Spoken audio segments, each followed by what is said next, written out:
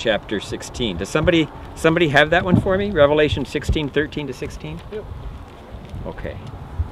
And I saw three unclean spirits like frogs come out of the mouth of the dragon, and out of the mouth of the beast, and out of the mouth of the false prophet. That's bad breath. Can you imagine? You open your mouth and frogs jump out? But they are the This is this guy needs a lot of moral hygiene. It's just not very clean in there, right? Okay. Keep going. For they are the spirit of devils, working miracles, which go forth unto the kings of the earth and of the whole world, to gather them together to the battle of that great day of God Almighty. Notice the verb, which go out to the kings of the whole world to gather them for the great day of God the Almighty. Keep going. Behold, I come as a thief. Blessed is he that watcheth and keepeth his garments, lest he walk naked and they see his shame. That's a little parenthesis in the statement. Wake up, guys, because something's coming. And then the last verse. And he gathered them. Notice the verb again. Gathered them together. Into a valley called in the Hebrew tongue Armageddon. To a place which in Hebrew is called Armageddon, Armageddon. Your English translations will go different directions with that.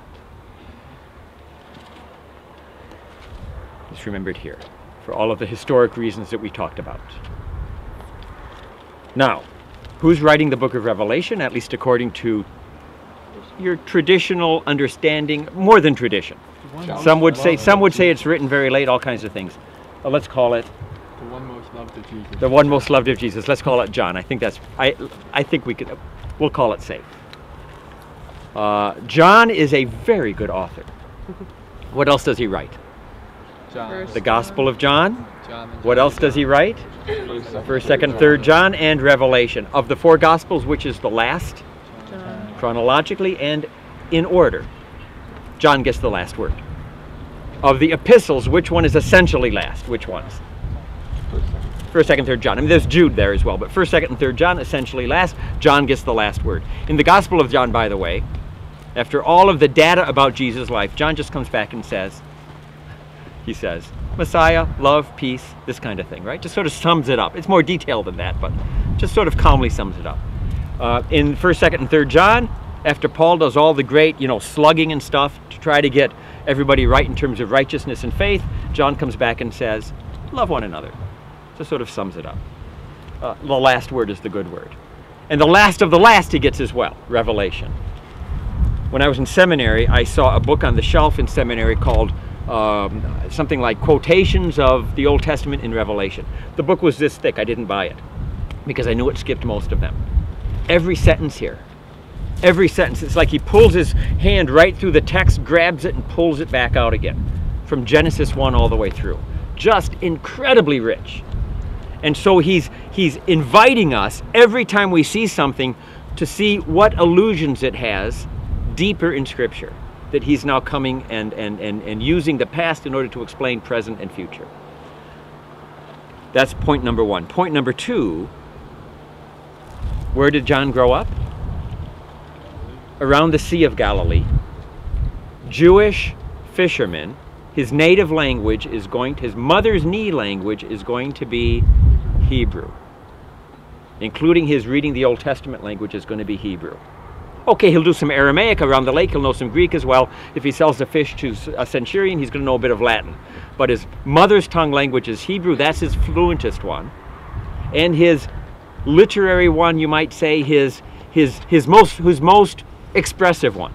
The one that he knows the best, and the terminology that he knows the best.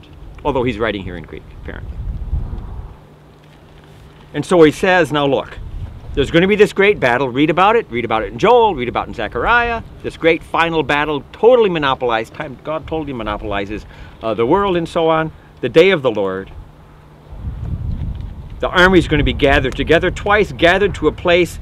And now even though he's writing in Greek, he says a place which in Hebrew is called. And then he gives a place name. Now why does he bother to say which in Hebrew is called? How come he says that? No city here at the time. No city here at the time? He's telling us that there must be a Hebrew name behind Armageddon. Armageddon is a Greek form. It has the O-N, that's a Greek ending, the A prefix and so on. It looks Greek. It's a Greek name. It's as Greek as, you know, Papa Andreas sounds Greek. I mean, it's a Greek sounding name. It's a Greeky name, all right? But he's telling you that there's a Hebrew form of that name underlying it that he's not giving you. And it's the Hebrew form that counts. A name which in Hebrew, he's saying, get back to your Hebrew. Now the question is, what is that Hebrew term? That's the question. All right. How is it usually broken apart? Armageddon, Har, Megiddo, correct? That's typically the way it's broken apart. All right. Har is the front part. Let's do that one first. Hill. What does Har mean?